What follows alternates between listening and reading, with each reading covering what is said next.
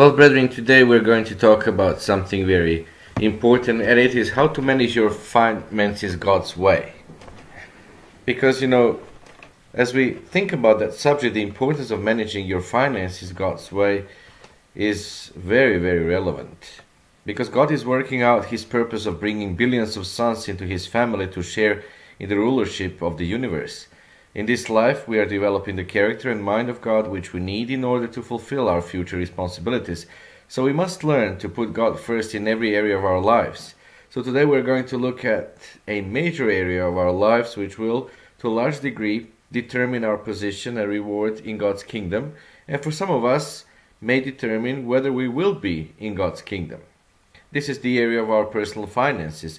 How we manage our finances is vitally important to God. So go to Luke chapter 16, please, because God is very concerned about how we spend our money. In Luke chapter 16, and we are in verses 10 and 11, we read about the faithful servant. He who is faithful in what is least is faithful also in much, and he who is unjust in what is least is unjust also in much. Therefore, if you have not been faithful in the unrighteous mammon, who will commit to your trust the true riches? So God expressly states that, what we do with the comparatively small amount of wealth He allows us in this physical life shows what we would do with the vast power, authority, and wealth we would inherit as His sons in ruling the universe. So this is one of the major areas of our lives in which we are being tested, evaluated, and judged every day by Jesus Christ. As you know, in 1 Peter chapter 4, verse 17, it says, "For the time has come for judgment to begin at the house of God. And if it begins with us first, what will be the end of those who do not obey the gospel of God?"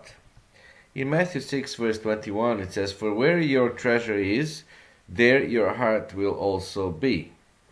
So just as our faith is determined and actually demonstrated by our works, we demonstrate whether or not our hearts are in God's work by how we spend our money. Any of us who takes, lightly the serious responsibility of properly managing our finances takes lightly what God has in store for us. Managing our finances God's way will help us qualify for a position of authority in God's kingdom, and failure to do so may disqualify us for any position. Now, many in the Church of God, by the way they manage their finances, by the way they scrimp on offerings and spend their money for material things, show their hearts are on the material things of this world rather than on seeking the kingdom of God. Now, when I say the Church of God, of course, I mean that in the widest possible sense. We are indeed aware that we are living in predominantly Laodicean area, and Laodicean era of God's church. Now, how are we handling our finances? That's another question. As we think about how we do that, it is important to keep in mind that we should not be materialistic in our approach to life. Because God wants all of us and all of His people to prosper. In the third epistle of John, in verse 2, John writes to faithful Gaius, he says, "Beloved, I pray that you may prosper in all things and be in health, just as your soul prospers." So obviously, God wants us to enjoy the physical things of this life, because otherwise we will not be having Ecclesiastes chapter 5 and verse 18, which says, "Here is what I have seen. It is good and fitting for one to eat and drink and to enjoy the good of all of his labor in which he toils under the sun, all the days of his life which God gives him, for it is his heritage." So yes, indeed, God wants us to enjoy the physical things of this life, but certainly He doesn't want us to set our hearts on the pleasures, pastimes, and material pursuits of this physical life. It is a matter of our attitude and approach. In 1 Corinthians chapter 7, verse 31 says, "And those who use this world as not misusing it." So we are to be as those who use this world as not misusing it, "for the form of this world is passing away." The form of this world, so, is passing away. In other words, God allows us to use, but He does not want us to abuse or use too fully the physical things in this world. He wants us to realize they have a part, in this physical life for character development, but then pass away. In 2 Corinthians chapter 4, in verse 18, it says, "While we do not look at the things which are seen, but at the things which are not seen. For the things which are seen are temporary, but the things which are not seen are eternal." So basically, brethren, we need to understand that which we can see, taste, feel, hear, and smell, so that which, we can discern with our physical senses is not the reality. The physical things around us, that which means so much to us and appeals so strongly to our physical senses and pulls of the flesh, are only temporary, eventually to be destroyed with this world when God has finished using this physical earth as a training ground for adding sons to his ruling family. I'm sure you're familiar with 2 Peter chapter 3, verse 10 through 13, which says, "But the day of the Lord will come as a thief in the night, in which the heavens will pass away with a great noise, and the elements will melt with fervent heat. Both the earth and the works that are in it will be burned up." Therefore, verse 11, "Since all these things will be dissolved, what manner of persons ought you to be in holy conduct and godliness, looking for and hastening the coming of the day of God, because of which the heavens will be dissolved, being on fire, and the elements will melt with fervent heat.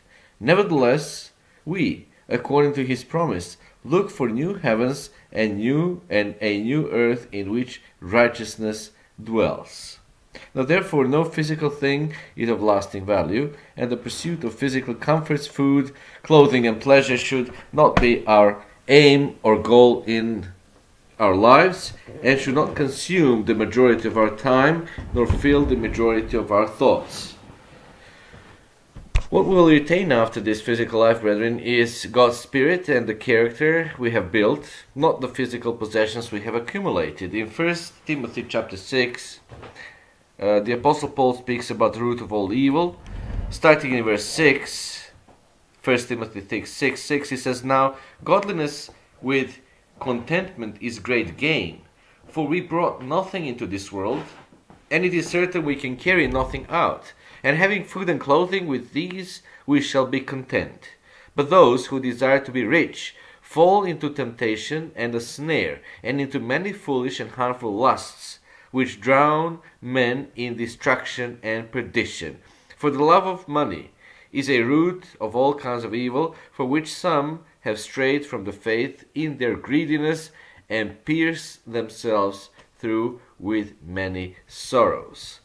Now we can add to all this Matthew chapter 6, verse 19 through 23, which tells us that we should not lay up treasures on earth. Matthew 6, verse 19, "Do not lay up for yourselves treasures on earth, where moth and rust destroy, and where thieves break in and steal. But lay up for yourselves treasures in heaven, where neither moth nor rust destroys, and where thieves do not break in and steal. For where your treasure is, there your heart will be also. The lamp of the body is the eye. If therefore your eye is good, your whole body will be full of light.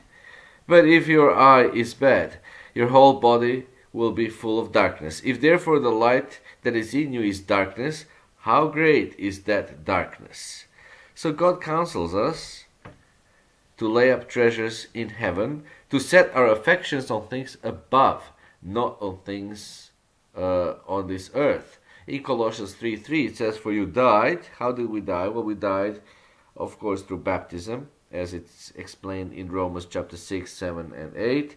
We die through baptism, figuratively, and then we are now in the newness of life.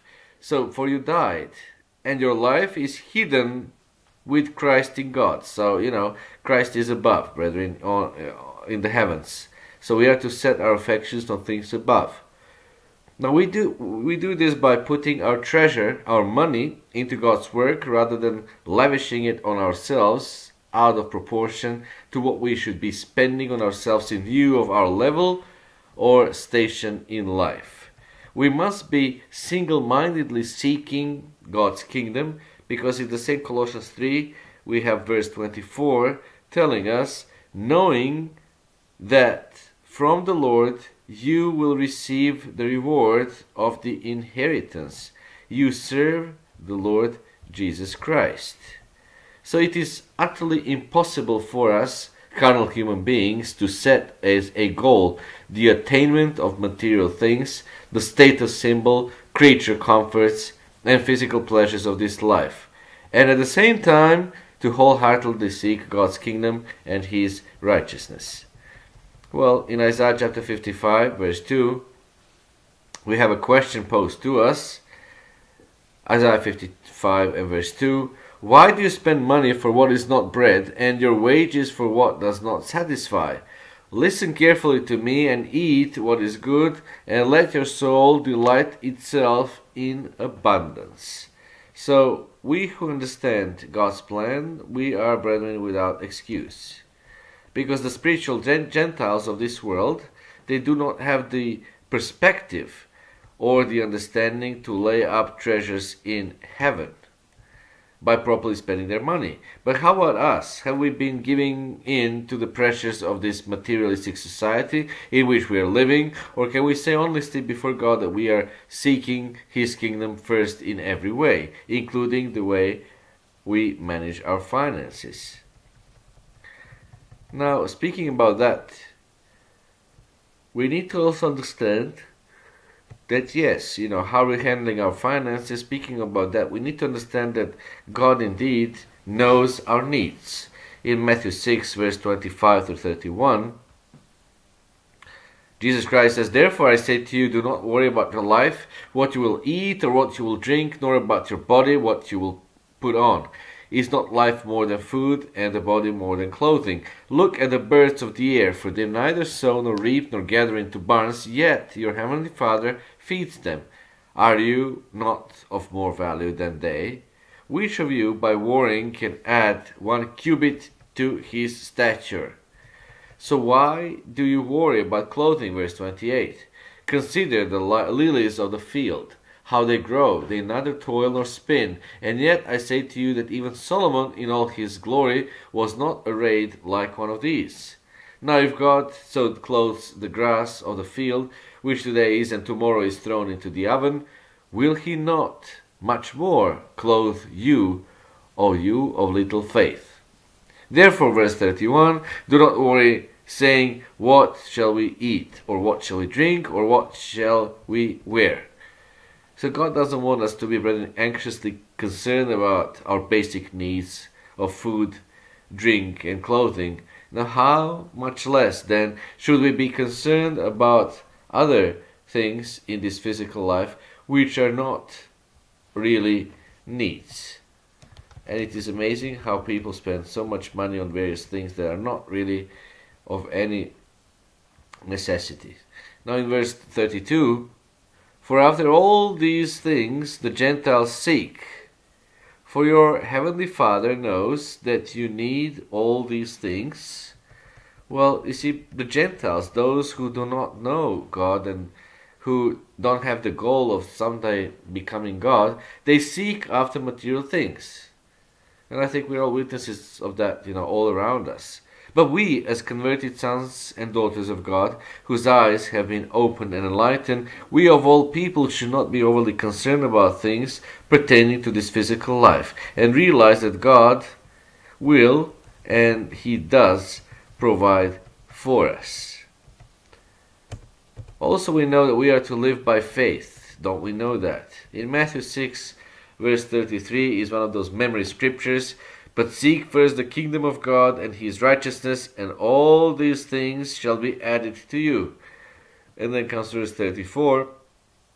Therefore, do not worry about tomorrow, for tomorrow will worry about its own things. Sufficient for the day is its own trouble. So, you see, God promises us that He will provide for our needs if we do seek His kingdom first, brethren. He wants us to learn to live by faith. Now we must trust Him to provide for our needs. Now it isn't natural to trust God and exercise faith, but that is what we must do if we set ourselves to manage our finances God's way. Now, as a way of life, God wants us to look to Him and trust Him in everything. So our attitude must be that of faith and complete confidence in God. This should be our attitude and approach in managing our finances. You see, we must first of all set our hearts on God's kingdom and His work, not the things of this world. Secondly, we must have faith in God that He will provide all our needs, and also any additional material blessings He decides to we really should have. In Psalm 34, verse 10, it says, "The young lions lack and suffer hunger, but those who seek the Lord shall not lack any good thing." So we also have some principles, brethren, there. Principles, financial principles, God's financial principles, you might say. So we are to obey those principles, of course, because we have seen what our attitude and approach should be. Now let us look at some specific principles we must follow in managing our finances God's way. The first of those principles is pay your tithes faithfully. In Malachi chapter 3 verse 8 is the famous question God posed to mankind. Will a man rob God? Yet you have robbed me. But you say, in what way have we robbed you? In tithes and offerings. Well, do individuals in God's church steal first, second and third tithe, brethren? Well, you bet they do, because every year before the feast in all WCG, we discovered literally dozens of members, we should call those members, we should put them on the quotation mark, dozens of members who had stolen from their second tithe, either by failing to save it or by borrowing from it. Now there are dozens, perhaps hundreds more who were not discovered, but again, God knew, as God knows everything. And it was found that in the last century, the leading men in the church, men being considered for ordination as deacons or even ministers, they did not faithfully pay even their first tithe. And these, according to Malachi chapter 3 verse 9, are cursed with a curse.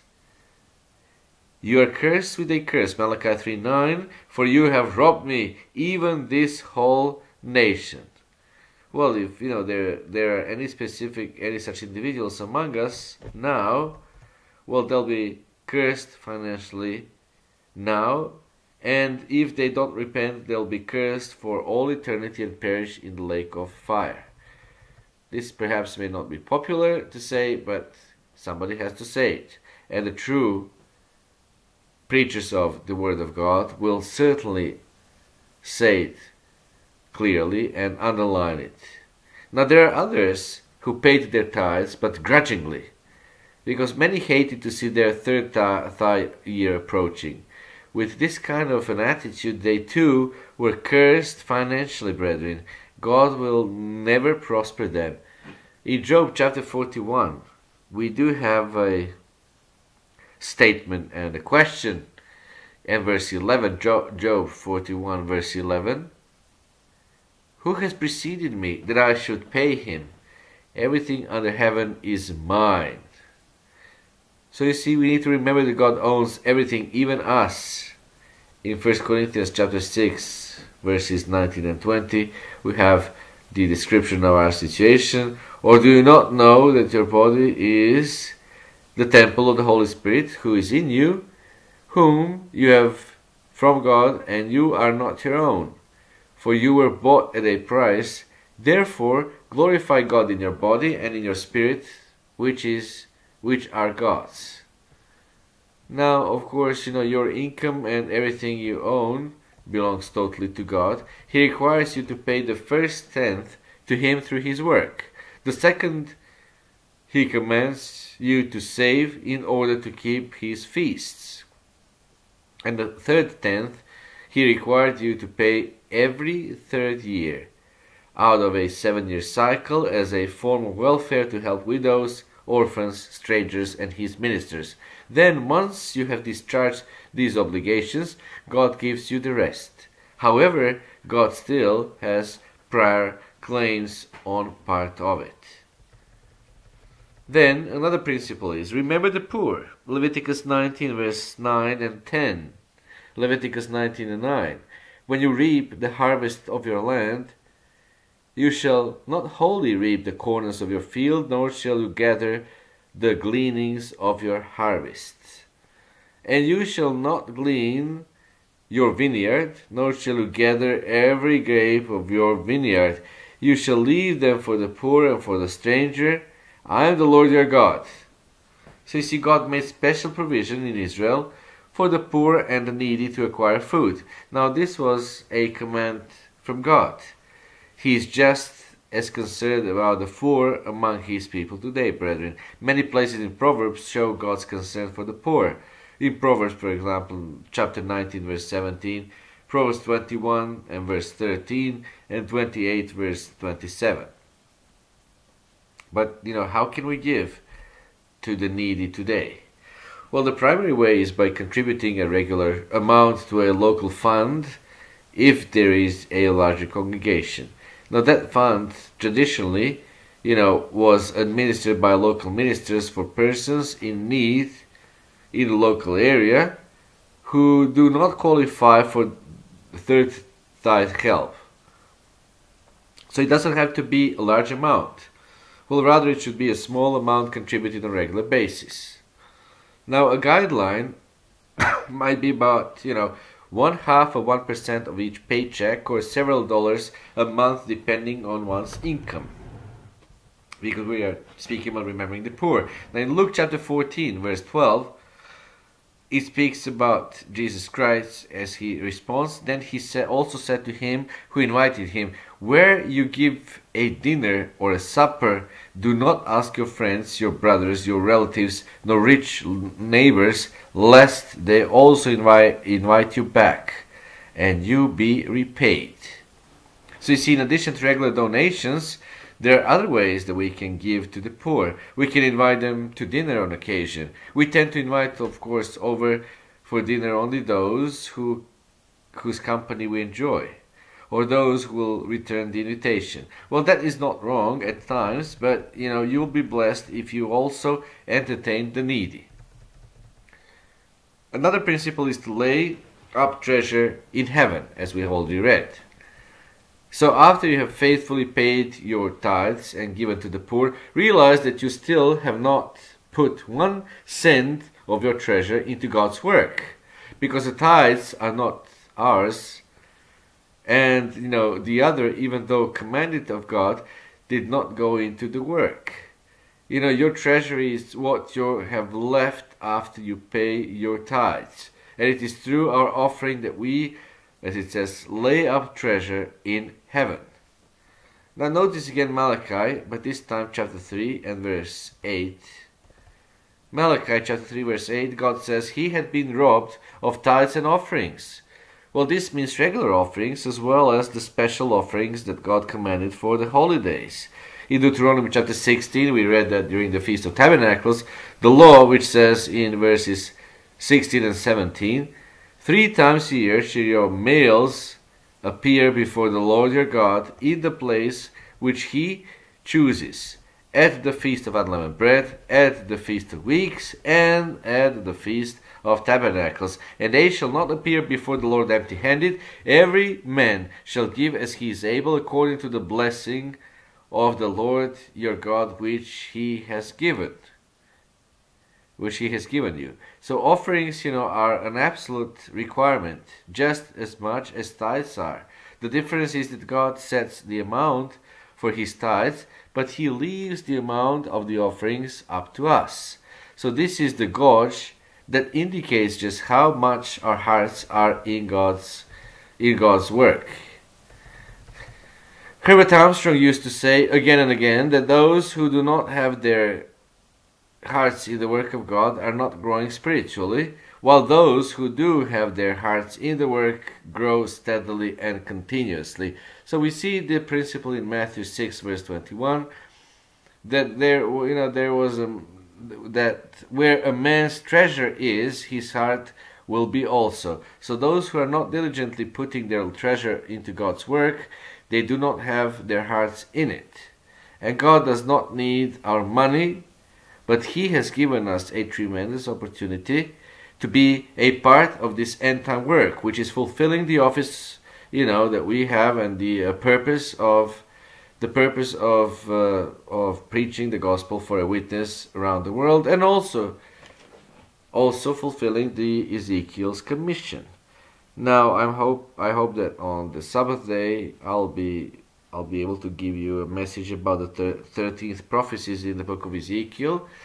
It'll be a succinct review of those prophecies, and we are going to see how important and interesting that is, and why the Ezekiel's commission has remained to us, and with us to this day. Then another issue we need to keep in mind as we are analyzing the topic, how to manage our finances God's way. Well, the fourth area is to ensure your future by investing in God's work. Well, the principle is give according to your blessings. In Luke chapter 21, verse 1 through 4, it says, "And he looked up and saw the rich putting their gifts into the sanctuary, and he saw also a poor widow putting in 2 mites. So he said, Truly I say to you, that this poor widow has put in more than all.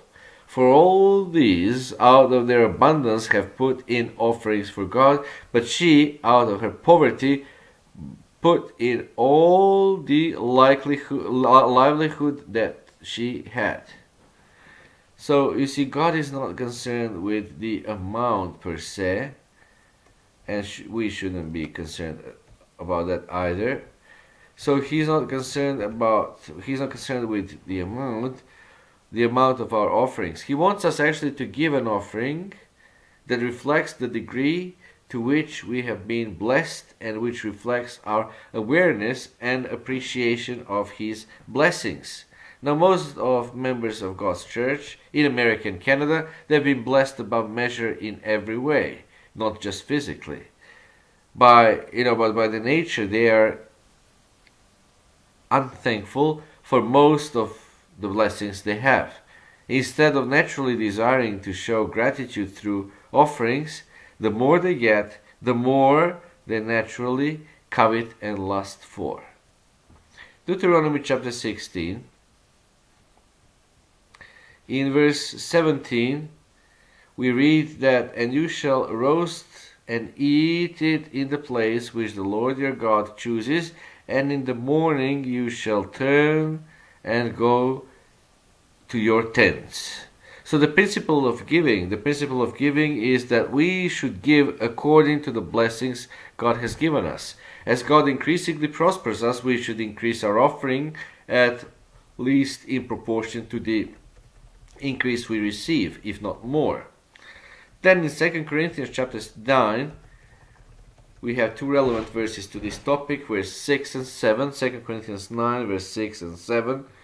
"But this I say, he who sows sparingly will also reap sparingly, and he who sows bountifully will also reap bountifully. So let each one give as he purposes in his heart, not grudgingly or of necessity, for God loves a cheerful giver." So here is a principle that is to remember: what you sow this year in offerings to God's work, determines to what extent God will bless you financially next year. So if a man has a bumper crop of wheat, sells it and lives it up on the profits, failing to invest in seeds and machinery for the next year, he fails. And the same is the case with us. So it is, with us as well. If you have spent your extra money lavishing physical things on yourself and have neglected investing sufficiently in God's work this year, you will not prosper financially next year. It's a simple equation. The extent to which you give this year largely determines the extent to which God will bless you next year. Since all God's holidays are over for this year, we can now ensure that 2021 would be a prosperous year for us by our generous offerings this coming year. Now, if you're not being blessed now as a result of not showing generously in the past, not sowing generously in the past, well, you have to break the cycle. You have to begin to give more, realizing that you are not being blessed because you have sowed sparingly. And this may for a time require real sacrifice, but if your attitude is right, you have an absolute guarantee from God that He will prosper us. And in all this process, we need to keep in mind that we are to go into partnership with God. Because God is in the business of bringing sons into His family. He's carrying out this business, this work, through His work on earth, and He has called us to have a part in it. He has called us to become partners with Him. Now we have a certain amount of capital, which is what we have left after paying our tithes and all our living expenses. Our entire approach toward managing our finances should be to have as much capital as possible to invest in God's work. It is the only concern on earth that will really pay off. Investments in God's work, which are our offerings, will pay off in blessings here and now and for all eternity in God's kingdom.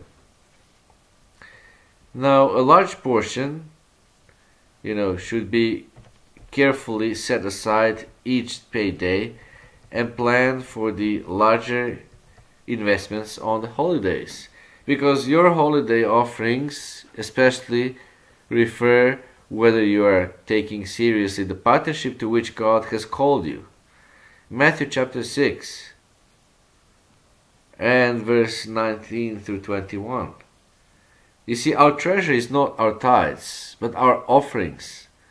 Interesting enough, because that which we lavish on ourselves will perish, but our investment in God's work will ensure our future as well as blessings here and now, and will provide the means for others to be called in this age as well. As it says in Luke chapter 16, the Gospel of Luke chapter 16 verse 9, and I say to you, this verse says, make friends for yourselves by unrighteous mammon. Then will you fail, they may receive you into an everlasting home. Now those were the principles, brethren, the principles of tithing, we might say. And now we have come to the area of free moral agency, you might say. Actually, it is, the choice that is before us. Choose whom you will serve. Because we all realize that the work of God is the best investment that we can make. We all know this intellectually, and from what I have seen this year, we are investing in God's work rather than in anything in this world, but as a way of life. Is this our approach in managing our finances, Well, perhaps it is, at least not to the extent it should be. Because if we fall short, let us resolve to change. Let us resolve to begin to manage our finances with a new and different approach. Now, certainly we cannot buy our way into the kingdom of God, because it is a gift of God. But by managing our finances God's way, and by striving to invest as much as possible in His work through our offerings, we are building character, which will qualify us for a position in that kingdom. By proving ourselves faithful in that which is least, we show that we will be faithful in much in the future. Now this then is the crux of managing our finances God's way, brethren. God requires that we pay tithes, give to the poor, and give offering. Our choice is only whether we will obey God in these matters, but the amount of offerings we give in comparison to what we could give clearly shows our attitude and approach, to managing our finances.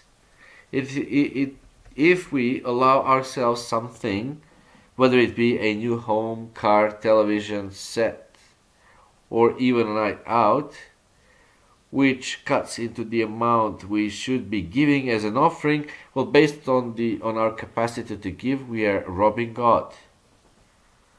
Our attitude is wrong. We have set our hearts on that material pleasure or thing, whatever it might be. This is a form of idolatry. Colossians chapter 3 verse 5. Colossians 3 verse 5. It says, therefore, put to death your members which are on the earth, fornication, uncleanness, passion, evil desire, and covetousness, which is idolatry. Well, God plainly sees whether, the emphasis in our life is on acquiring or envying material things, or on putting our treasure into His work as a type of investment for the future. Well, you see, He can clearly see whether we are living by faith and trusting Him to provide not only our needs, but also to provide any special blessings He might want to give us, or whether we are constantly making provision for the flesh in our approach to managing our finances. Now, no man can serve two masters. We know that from Matthew chapter 6, verse 24. We can't serve the true God and continue to spend most of our time and money on other things. Go to 1 Kings chapter 11. 1 Kings 11 verse 21. And Elijah came to all the people and said, how long will you falter between two opinions? If the Lord is God, follow Him, but if Baal, follow him. But the people answered him not a word. You see, the time has come to make a choice.